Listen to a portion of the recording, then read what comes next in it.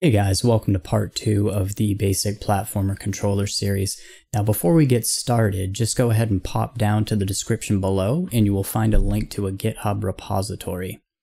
Once you click into that link, you'll make sure that you have branch 1.02 selected and just hit the green button that says code and download the zip file. Once it's downloaded, just go ahead and open up the zip file. And you want to copy this folder somewhere on your drive where you're not going to lose it. I've already set up a folder for this.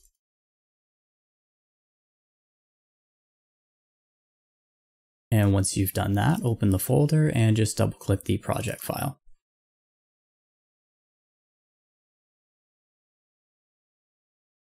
Alright, now that that's opened up, just come over here into the file system and expand the scenes folder and open level.tscn.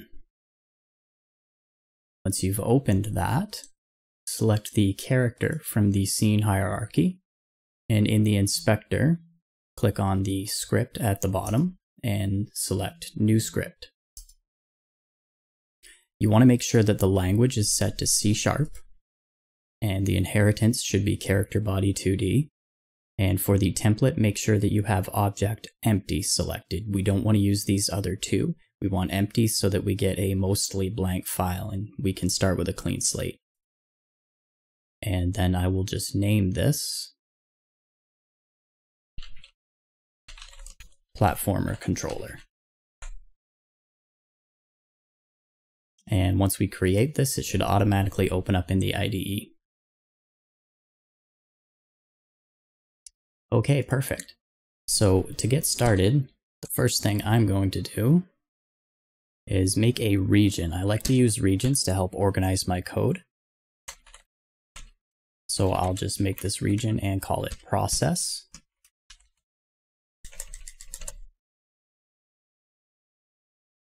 And inside the process region, I'm going to have a public override void underscore physics process, and it's going to take in a double called delta. And inside here, the first thing we need to do is make sure that we call move and slide.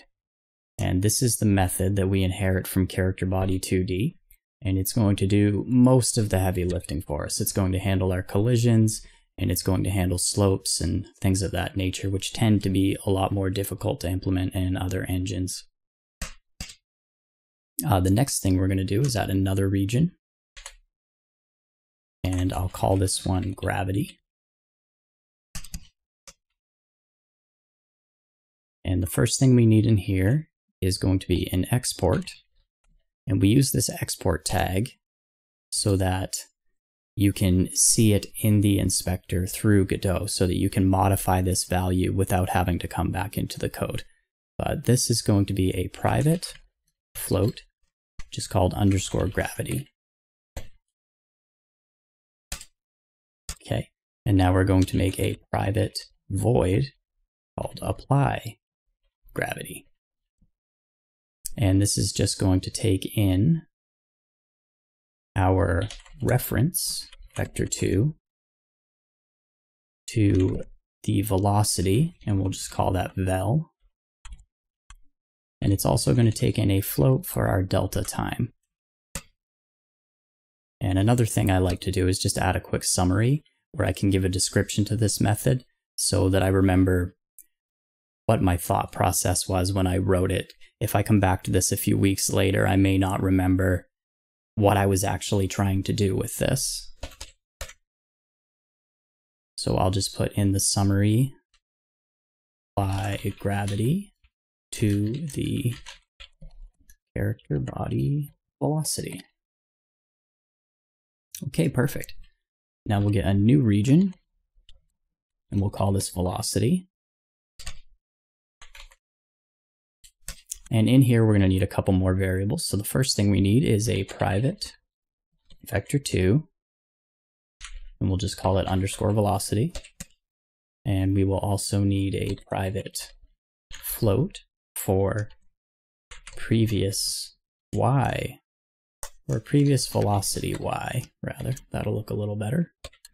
And another private float for new velocity y.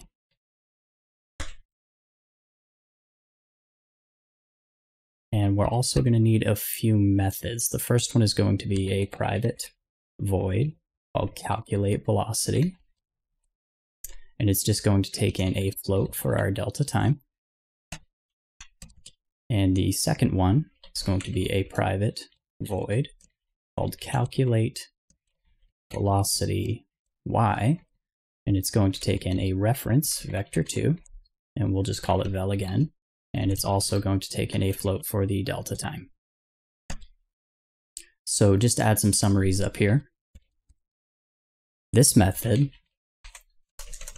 is actually going to calculate the bidirectional velocity and apply it to the character body.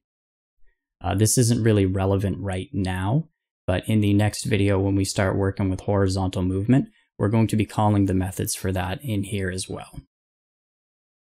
So the first thing we want to do is actually cache our velocity property that we're inheriting from character body 2D. So to do that, we're just going to say underscore velocity equals velocity with a capital V. The next thing we want to do is call this calculate velocity y method, and we will just pass in a reference to our cached velocity, and we will pass in delta. And then lastly, we just need to apply the modified velocity to the inherited property. Just like that. And in calculate velocity y, all we're going to do is call this apply gravity method. And we will pass in a reference to vel. And we'll also pass in our delta. And up here in the physics process, we will call our calculate velocity method and just pass that our delta. You'll see that this is underlined in red. That's because delta exists as a double in the context of this method, and we actually want it as a float. So we'll just typecast this as a float and the error will go away.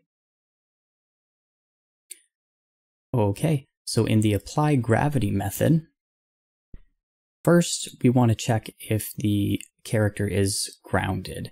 And the way Godot does that is by using a method called isOnFloor, like this. So if we want to implement that, I'll just say if isOnFloor return.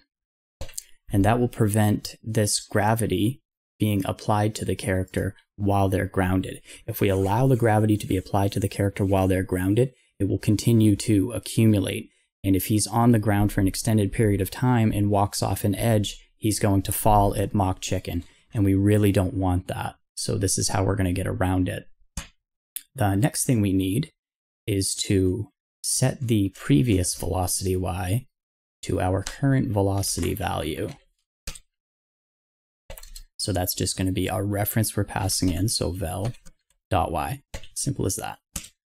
And then we need to calculate our new velocity y, which is going to be the Euler integration. And that will just be vel.y plus underscore gravity times delta, just like that. And one more thing that we should do is come up here and add an export variable. And it's also going to be a private float called terminal velocity.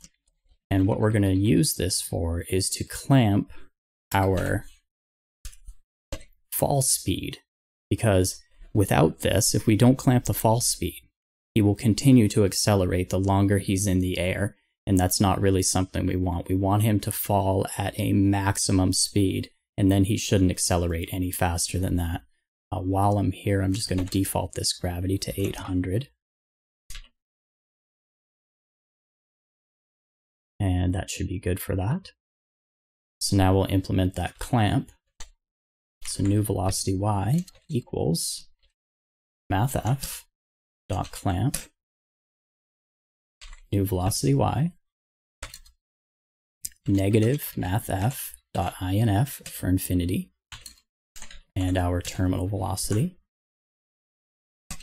And then the last thing we need to do here is set vel.y equal to the average of the previous and new velocities. And the way we're going to do that is just add them together. So previous velocity y plus new velocity y, and then we'll just multiply that by 0.5. And the reason you multiply by 0.5 rather than dividing by 2, because mathematically it's the same operation, is that multiplication, addition, and subtraction are all very performant, and division is about 10 times slower than those other three operations. So any situation where you need to divide, you should always look for a way that you can achieve the same result through multiplication. And with that, I think that's going to work. So we'll just hop back into Godot and press play. And there we are. He falls with the force of gravity. He automatically stops and collides with the ground, so that's all working. And I'll show you why we use the export variables. If we look up here in the inspector, you can see that our gravity is exposed and our terminal velocity is exposed. So if we want to tweak those numbers because we're not happy with how fast he falls, then we can easily modify those right here. And that is going to wrap it up for the Verlet integration of gravity for this controller. If you have any further questions, feel free to leave a comment below, and always like and subscribe. It helps a lot. We'll see you guys on the next one.